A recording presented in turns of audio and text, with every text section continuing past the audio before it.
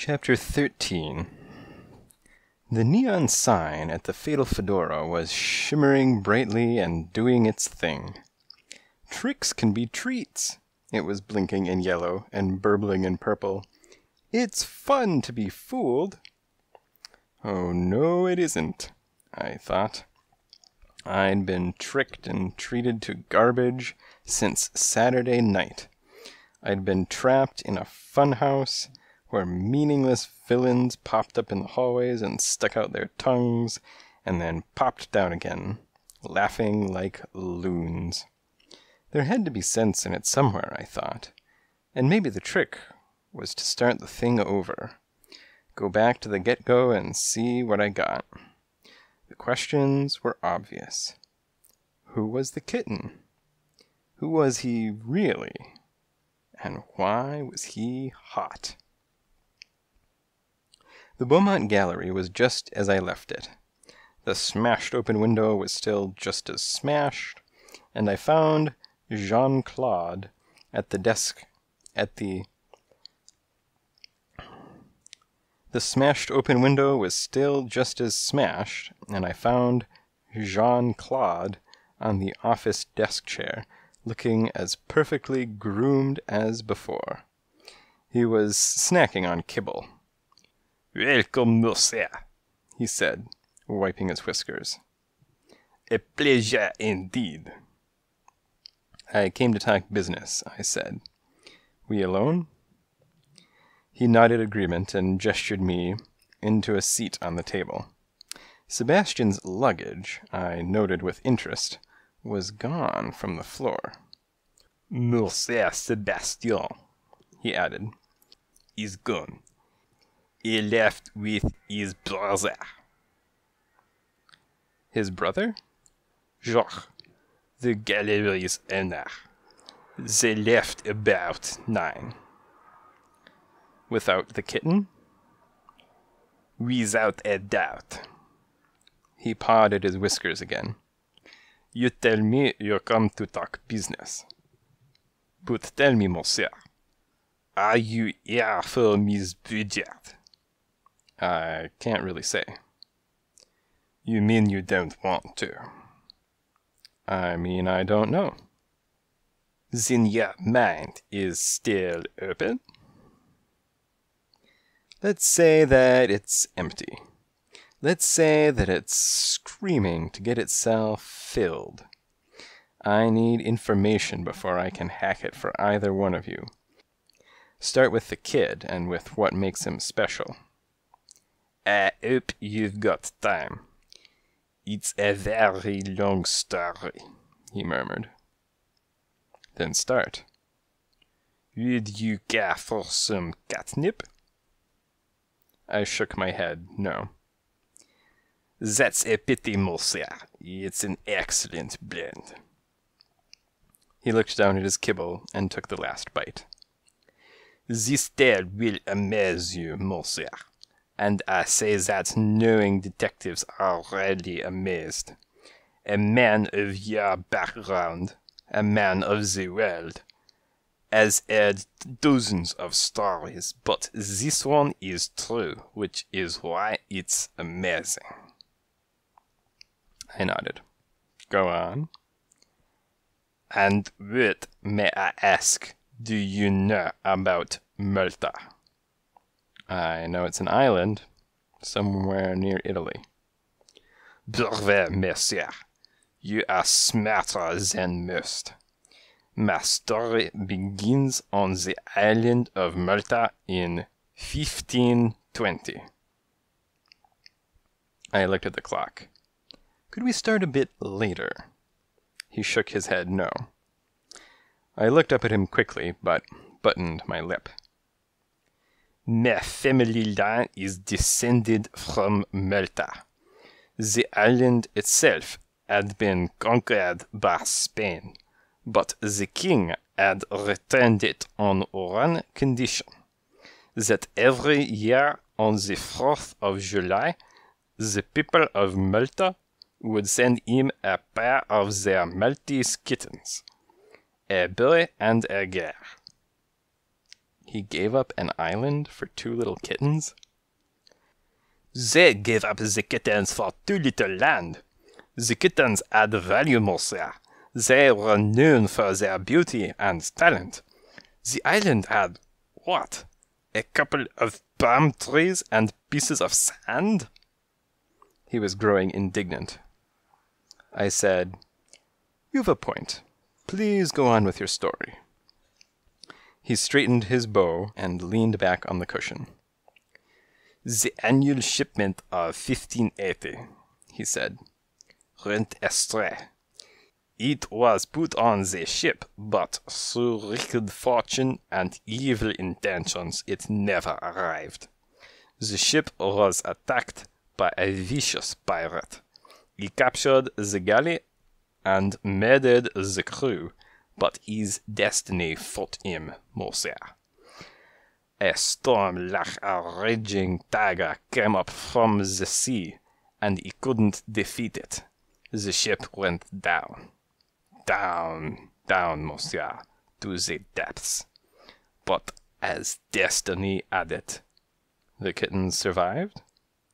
They floated to shore, monsieur, on the back of a bottle of bourbon and landed in France. This is fact, monsieur. You can look it up. It's in Candleman's History of... Skip it. Go on. Nah, about that catnip, he said. Are you sure? I nodded my certainty. Still, help yourself. I watched as he sniffed from a calico bag and then straightened his bow again. Little is known, he continued contentedly, arching his spine. Little is known of the family's fortunes for many years until 1806, when 2 of its members arrived at the court of the Empress Josephine. May I assume that you've heard of the Empress? Napoleon's wife. But exactly, monsieur. There's a famous portrait of Mimi Labelle on the Empress's lap. Perhaps you have seen it. It hangs in the Louvre. I said, "Don't be silly." He said, "Very well. Getting back to Napoleon." "Hold it," I said. "Can we cut to the present? I get the idea that your family is ancient." "And royal, monsieur. We have royal blood in us. Contact with kings has invaded our blood and affected our genes." "And Fluffer, the kitten?" "His name is Louis." "And what makes him special?" "The kitten is gold." "I beg your pardon?" He pawed through a folder and slid me a photo across the desk. An 8 by 11. A glazed still. It was a kitten.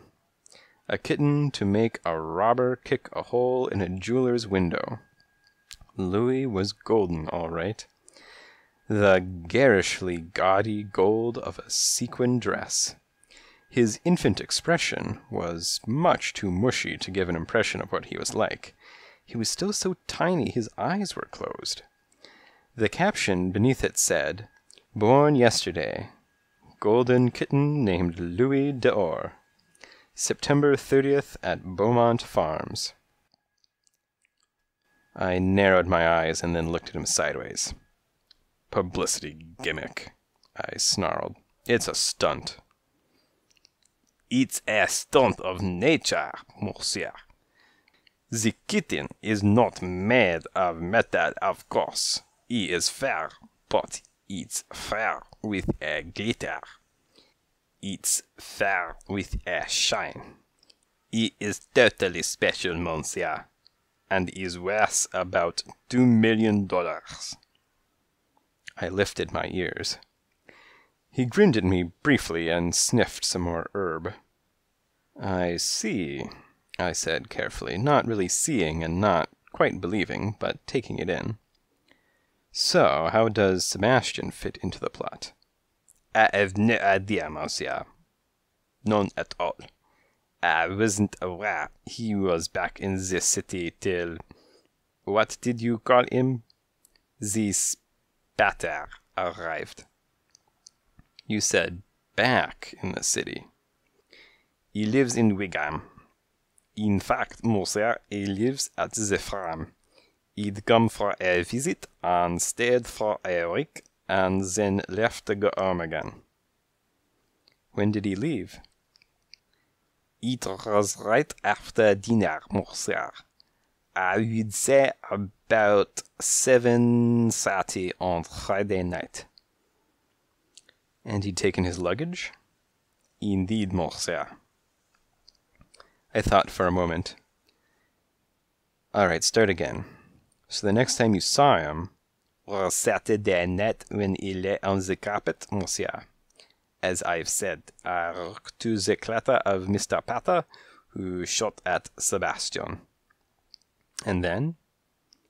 I left. I must have returned around 2 in the morning, and there was Sebastian, Monsieur, on the phone. He was saying to Algernon, Pops, I found Louis, but somebody died him. And then he said, No, will you listen, Papa? They stole him again. And then Algernon's voice started screaming like thunder, You stupid idiot! Get yourself home! But forgive me, Monsieur, he had screamed it in French, so it sounded more elegant. That's the whole thing? That's all I know of. And right after that, I went straight to your office. I gave it some thought. The whole thing was goofy, but then life itself is occasionally goofy, so how can you tell? I needed some backup. I needed some air. I rose from the table. There's 2 other things. A good-looking human with hair like a skunk. Have you ever seen him? He shook his head no. Can you tell me who G is? He said. G. You know. In my office. When Bridget was saying the kid in the treetop was someone from G. I paid no attention, Monsieur. The woman is clearly a liar and maybe a thief. Which brings us full circle. For whom do you work? This red-headed liar, he offered, or me? I looked at him squarely and said, I don't know.